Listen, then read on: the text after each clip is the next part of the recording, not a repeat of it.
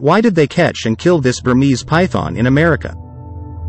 This python is confirmed to be the longest snake ever caught in the U.S.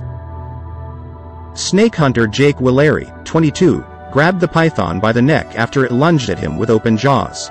In Florida, it is legal to catch and kill Burmese pythons. It was caught on Monday, 10th of July, 2023, and was 19 foot long. These snakes are a very invasive species running rampant through much of southern Florida.